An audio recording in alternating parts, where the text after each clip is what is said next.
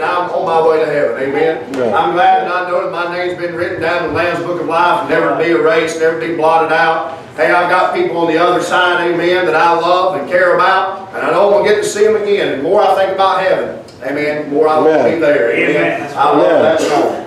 All right, well, now it's preaching time. Amen. Amen. Amen. I like all the singing, and I like all the fellowship. Amen. But it's preaching time, and that's the main thing. Amen. And I'm excited about Brother Jonathan Cruz coming and preaching tonight. And let me say this, I'm proud. I'm very proud of all the young men that we have in our church. I'm proud of all the young ladies too, but I'm proud of these preacher boys standing and preaching God's Word. Let me say, it's not easy. It's not easy being a teenager serving God. It's not easy being a teenage boy and serving God. Amen. It's not easy to get up here, get prepared, study up. You know, they got school. Jonathan, I wouldn't brag on him a little bit. I guess as far as we know right now, you're still going to be valedictorian in your graduating class. Amen. So he's got a lot of studying to do. Amen. He's got college on his mind. And, but you know what? He's kept God number one in his life. Amen. And, you know, that's the main reason why I wanted to do youth revival this week. Is because a lot of times the focus that we put on church sometimes, we put focus on these you know, big revivals and these big name preachers, and everybody comes out for these big name preachers. You know what? We're preaching about the same Jesus. That's right. Amen. We're preaching about the same heaven. Come on. Amen. And I don't care if it's a big name preacher or not. They're big in my sight for getting Amen. and standing and preaching God's Word. Amen. And I'm proud of every one of our young men that we've had preach this week. So Jonathan, you go ahead and come on and preach to us what God's laid on your heart. Amen. For those of you that have your Bibles, if you would, turn to Judges chapter 7. Judges chapter 7. Judges chapter 7, we'll start at verse 1. The Bible says, Then Jeroboam, who is Gideon, and all the people that were with him, rose up early and pitched beside the well of Harod, so that the host of the Midianites were on the north side of them by the hill of Moreh in the valley. And the Lord said unto Gideon, The people that are with thee are too many for me to give the Midianites into their hands, lest Israel vaunt themselves against me, saying, Mine own hand hath saved me. Now therefore go to proclaim in the ears of the people, saying, Whosoever is fearful and afraid, let him return and depart early from the Mount Gilead. And there returned of the people 20 and 2,000, and there remained 10,000. And the Lord said unto Gideon, The people are yet too many. Bring them down unto the water, and I will try them for thee there. And it shall be that of whom I say unto thee, This shall go with thee, the same shall go with thee. And of whomsoever I say unto thee, This shall not go with thee, the same shall not go. So he brought down the people unto the water, and the Lord said unto Gideon, Every one that lappeth of the water with his tongue, as a dog lappeth, him shalt thou set by himself. Likewise every one that bowed down upon his knees to drink. And the number of them that lapped, putting their hands to their mouth, were 300 men. But all the rest of the people bowed down upon their knees to drink water. And the Lord said unto Gideon, By the 300 men that lapped will I save you, and deliver the Midianites into thine hand, and let all the other people go every man unto his place. So the people took victuals in their hand and their trumpets, and he sent all the rest of Israel every man unto his tent, and retained those 300 men, and host of Midian was beneath him in the valley.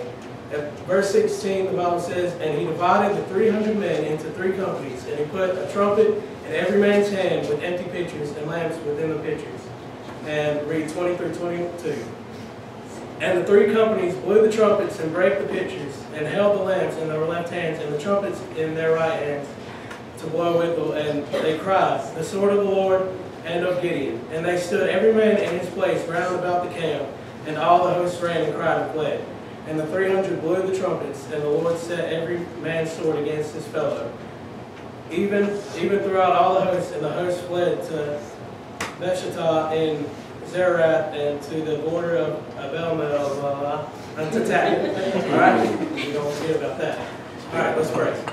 Lord and Heavenly Father, God, I thank you for all your many blessings, God. I thank you for giving me this opportunity, Lord, to stand behind my pastor's pulpit, Lord, and preach your word. God, I know I'm not worthy, Lord, but I pray that you use me, Lord, here tonight. Stir us up, God. Get us excited, Lord, to want to serve you. In Jesus Christ's name we pray. Amen. Amen. This story here, the story of Gideon and the 300, is probably one of my favorite stories in the Bible. If you have never taken the time to read it or never never heard it, I recommend that you read it. And chapter 6 as well leads up to the battle here. But for those of you who have never heard the story, I'll briefly run through it by way of an introduction. So here we see Israel is going through the roller coaster that they always go through. At one point they're serving God and they're putting God first, and then after that they don't serve God, and then they put God first again and they serve Him, and then they don't. And they're going through this roller coaster with God, but God lets them know whenever they're not serving Him, and He lets them feel the consequences. Right. But this time Israel is faced by the Midianites. You can find that in chapter 6, verses 1 and 2. And God sends an angel down to talk to Gideon, and He is told that he is the one being chosen to conquer the enemy, the Midianites. Gideon, in chapter 6 and verse 16, we find that Gideon tells that he is actually, here, I'm going to go ahead and read it, or 15, sorry. And he said unto him, O my Lord, wherewith shall I save Israel? Behold, my family is poor in Manasseh, and I am the least in my father's house. Gideon says, when the angel of the Lord comes to tell him, hey, you're the one that's going to go, and you're the one that's going to bring the Israelites out of the hands of the Midianites. Gideon, he says, well, my family's so poor, and even of my family, I'm the least of this family. I'm the very least. Why me? But God says that He'll be with them and He'll guide them on the way through.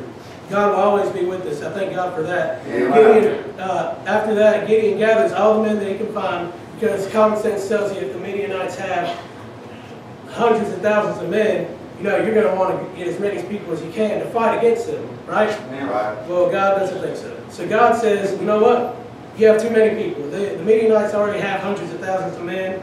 Gideon can get 32,000 men, but God says that's too many. He doesn't want the Israelites to think that if they win, that it's because of them, because they did it themselves. God wants them to know that it was because of Him. Yeah. All right? So he started with 32,000, and God tells him, He says, if there's anyone who's afraid, anyone who is scared, even the smallest amount, tell him to go home.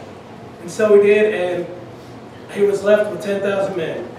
So then God tells him, that's still too many. 10,000 is still too many. So God tells Gideon to take his men down to the water, and He tells them to drink of the water. And those who brought the water to themselves, who were looking, who brought the water with their hands to their mouths, those are the ones that He kept. Those who just went down and just went face first and got the water, He said, send them home. And so Gideon was then left with 300 men. 300 men to face hundreds of thousands of men. But God, He knows what He's doing. Right. Only 300 men were there in the battle. Men who were not afraid, and men who were vigilant, men who looked out and who were aware of their surroundings. Right. Now that he's got his army, it's time to go to war. And so he splits up his army into 3 groups of 100 men. And he doesn't arm them with swords. He doesn't give them weapons. He doesn't give them a shield. He gives them a lamp, a trumpet, and an empty pitcher. Because that's how you win wars. All right? So He gives them these 3 weapons and, obviously through their mind, they're probably thinking, well, we're all going to die. There's only 300 of us. We've got a lamp, a pitcher, and a trumpet. I guess we can just call for help. I guess that's what we're doing. So all these men, even though they realize that they're probably the underdogs here, they realize that they're the ones that may not survive. They put their faith and their trust in God, and they trust that He's going to bring them through. Right, amen. So Gideon tells them to follow his lead, and he tells them when he blows his trumpet and he breaks the pitcher and he yells, the sword of the Lord and of Gideon. And all the men do the same, and then the Midianites, all they hear is a loud noise, and they wake up, and it's dark, and all they just go around and they just start fighting. And they fight, and they kill everything that they see, everything that they come in contact with. But what they don't realize is that they're killing their own people. So God, He used the Israelites here. He used these 300 men without swords, without weapons, without anything that you would really use to fight an army with. And they didn't even have to lift a finger but to blow a trumpet. and to bring a pitcher. Amen. They didn't have to go and fight these hundreds of thousands of men because they fought themselves and they fled and they left. They were so confused that they started fighting their own people. It doesn't matter how small you are. It doesn't matter what trials you're going through. It doesn't matter how big of a battle you think you're going through. God is always there with you. Amen. Sometimes God will bring you down to something small so that He can use you to overcome something great for His good. Amen. Right. I want to talk to you about, as quickly as I can here, about the 3 types of soldiers found here that should be in the army of God. Number 1, a valiant soldier. Valiant means boldly courageous, brave, stout-hearted, heroic. These were the soldiers that God kept in His army. These were the ones that God wanted here. And when He first started weeding them out, He said, if there's anyone who has fear in their heart, anyone who fears whatsoever, send them home. God doesn't want Christians who are scared of just to stand up for His glory. He doesn't want, He wants Christians who are not ashamed. Christians who want to stand up and who want to proclaim the Word of God. He wants Christians who will stand and stand firm. You can't have fearful soldiers. If we had soldiers over in the Middle East who were scared, we wouldn't make any advancements. We wouldn't be able to win wars. They would cower in their corners, and then where would we be? Who knows? You can't have fearful soldiers in war. Fearful soldiers won't make advancements. Christians who are filled with fear won't grow in the Lord. They fear because fear runs their life. Fear begins to take over, and that becomes all that runs through their mind. And fear just begins to run their life, and they don't have, many Christians don't have a backbone nowadays. They don't want to stand up and say what's wrong. They don't want to stand up and say, hey, this sin is wrong, and they don't want to take a stand because they might hurt somebody's feelings. They're afraid of what someone might say. But that's not what God wants. He wants Christians who have courage and who are going to stand up, and no matter who is against them, no matter the situation, He wants Christians who are going to stand firm and stand up. Many Christians don't have the faith and trust in God to realize that He'll bring them through. What are you afraid of? Are you afraid of rejection? The biggest fear that man faces is rejection. We all fear rejection. We want to be accepted by everyone. We want everyone to like us. We want to have friends. The Bible says in Psalms 118, verse 6, the Lord is on my side, I will not fear. What can man do unto me? What is man going to do to you? They're going to call you names? Pick on you? Is that the most that they're going to do? All that they're going to do to you is they may pick on you. They may call you a name. They may call you toilet boy. They may call you a Bible thumper. But what does that do to you? That's right. It does nothing. That's right. It doesn't do anything to you. It shouldn't discourage you. We should be courageous. We should stand up and say, you know what? I do love God, and I'll proclaim it from the mountaintop. It doesn't matter who comes against me. All that matters is that God is number 1 in my life. Are you afraid of the enemy? Are you afraid of Satan? Are you afraid of the world? See, a lot of people, they're afraid of what Satan's going to do, or what Satan can do, or what this world is influence on us. But spoiler alert, guys, we win in the end. We win in the end. It doesn't matter the trials that we go through. It doesn't matter the situations that we're in. We win in the end. In the end, if you read the last chapter of this book, we win. We win. The Christians win. So why not stand? Why not stand and say, I love God and I'm going to serve God today? I'm afraid of falling. You know, a lot of Christians, they're afraid of slipping up. We're afraid of, because many people, they put us on like a high pedestal. They put us on a higher standard because we claim that we love God, and then we live by morals, and we live by these morals that God sets forth in His Word. And we're afraid of falling. A lot of Christians are afraid of falling. They don't want to slip up. The Bible says in Proverbs chapter 24 and verse 16, for a just man falleth 7 times and riseth up again, but the wicked shall fall into mischief. Did you notice there it says, for a just man falleth 7 times? 7 is the number of completion. I think that was put there for a reason. It doesn't matter how many times you fall down. It doesn't matter if at that 7th time it should be over. A just man will rise again, and who will stand up and say that I love God. It doesn't matter how many times they fall. God will always love them. God will always accept them. And God will always be with them. If there's anything that we should fear God. That's right. Not just because of what He can do or what He can allow to happen to us, but we should respect God because He is God. He's our Creator. He gave us all that we have. If there's anything that we should fear, it's God. We need to stand up courageously and realize that no matter how big the battle, no matter how big the struggle, no matter how big the trial that we're going through, God is always in control. Number two, Christians need to be vigilant. Vigilant means keenly watchful to detect danger, wary, ever awake and alert, sleeplessly watchful. Isn't that what revival's for? It's to revive us, to wake us up, to show us that we need to be alert and be watchful of our surroundings. That's the kind of soldiers that God wants. He wants soldiers who not only are looking down the path that He'd have us to go, but are also aware of everything that's around them. It's like when you're driving. You know, when you're driving, you have to look at the road ahead of you. You have to look at everything ahead of you. But you also have to be aware of everything that's around you. You have to be aware of the kid who's over in this yard playing with the ball. You have to be aware of the car that's coming this way. And that's what we have to do as Christians. We have to look down the path that God would have us to go down, but we also need to be aware that there are people who are going to come against us. There are people who are going to try and stand against us, who are going to attack us from this side and attack us from that side, attack us from behind. We need to be aware of this and be vigilant. We also need to be vigilant of when God's coming back. We need to be vigilant of everything. Look around you. Pay attention to all your surroundings. God wants us to be focused on the path, but also be focused on our surroundings. Be aware of adversity. Know who they are and where they're coming from. What are you distracted by? Are you distracted by sin?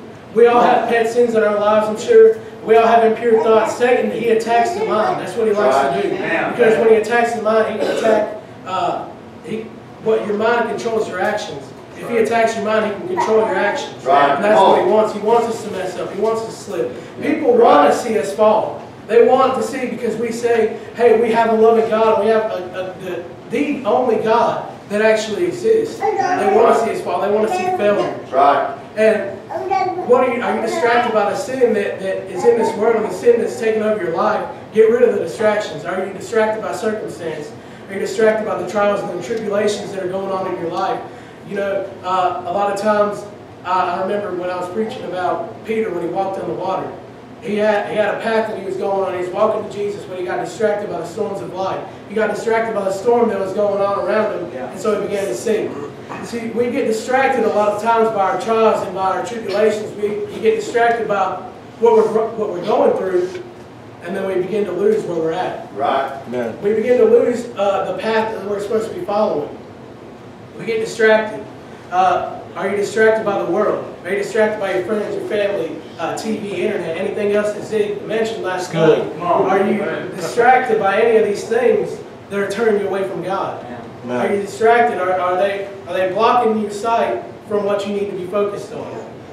Are you distracted by other Christians? A lot of Christians, they begin to focus on other Christians walk with God. That's good. Christians, they focus on what Brother Samuel's doing over here. Come on. Samuel, I don't think you should have picked that song. I don't know if we should have sang that. Or Samuel, I don't know if I don't think that was the right song for the choir. Don't be focused on what God's doing through someone else. Be focused on your own walk. Be focused on yourself. That's right.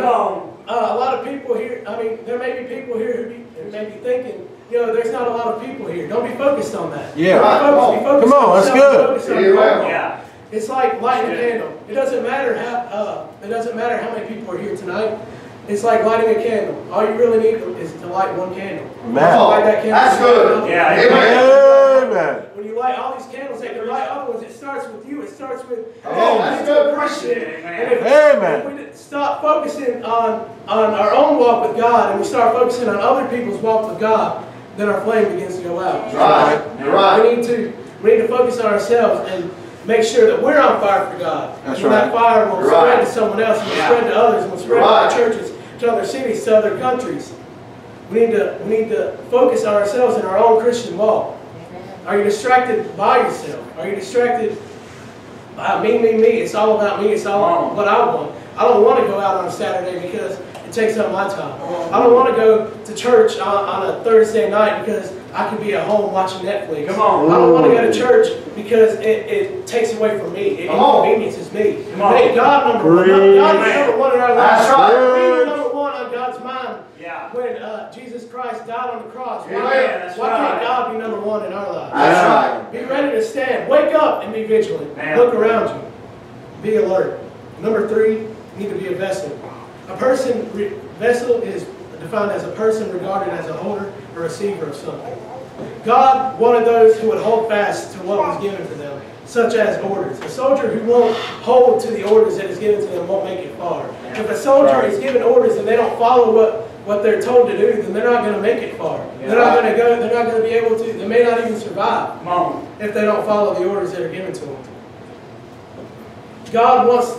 He wants us to hold fast to His commandments. He wants us to hold fast to what He's told us to do, to spread the gospel, to go out and to give the gospel to every living creature here, to give the gospel to those out there in the world. Amen. He wants to use us. He wants us to give our all to Him. He wants us to give all that we have to Him. For callings, He's given each and every one of us a calling aside from knocking on doors, aside from spreading the gospel. He's given us callings such as preaching, teaching, singing, whatever else God has called you to do. He wants you to be a vessel and to do what He'd have you to do. That's right. We need to also hold on to our Christian values, the values that are given to us in this book. Yeah. This world is trying to take those away from us. This Right. world is fighting against us. They're trying to get rid of all of our Christian values, get rid of this book, and guess what? The world is winning. Right. Because Christians are not standing up and they're not saying, hey, this is my religion, this is my freedom, this is my God.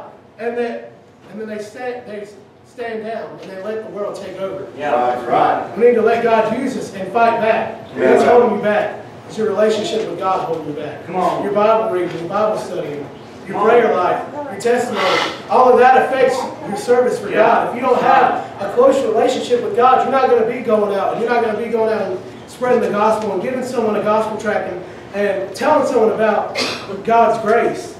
It all affects it. It affects your faith.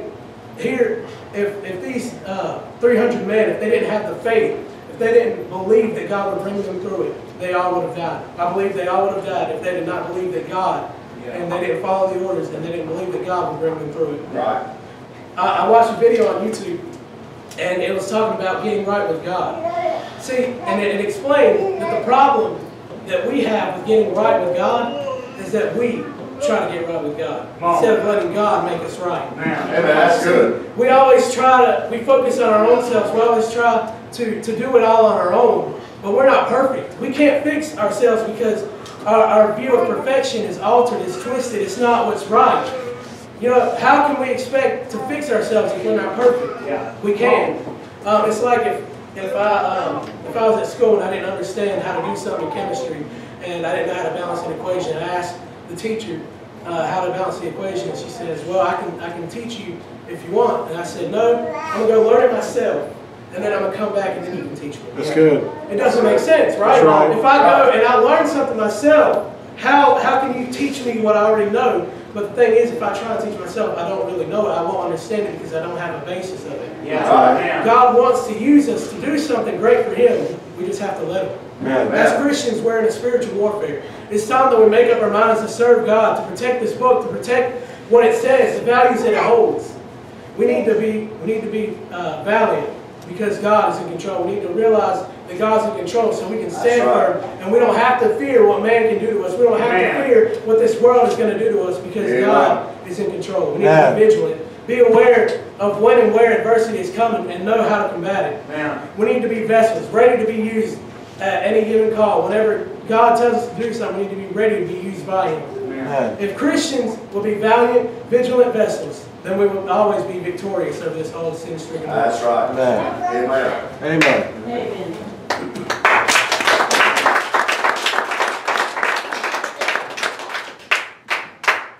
Everybody will stand to your feet, every head bowed, every eye closed. Nobody looking around here tonight. Every head bowed, every eye closed. Nobody looking around here tonight. This altar's open. I think the message he preached tonight hit the nail right on the head. I'm telling you, there's been some good preaching this week. He hit the nail right on the head. What kind of soldier are you? What kind of Christian are you? What battle are you facing? Are you doing like these 300 here? How strong is your faith? Have you lost faith in the Lord? Have you lost faith? Have you lost your way? Are you sidetracked? Are you going off to let the world drag you off in different directions? Have you lost your focus on the Lord? If that's you here tonight, this altar's open. That's what revival's all about. Hey, not a one of us in here tonight are perfect. Not a one of us in here tonight is perfect. Every one of us deal with different things. And every one of us go through battles. And every one of us face different things. And I want you to know tonight that God wants to use you. Hey, you're a chosen vessel of the Lord. God wants to take your life and He wants to mold it and shape it in what He would have it to be so that He can use you for His honor and for His glory. I wonder how many folks here tonight with purpose in their hearts dedicate themselves to the Lord in His service here tonight. I wonder how many folks would make their way down to the altar tonight and commit themselves to the Lord and say, Lord, I'm going to serve you.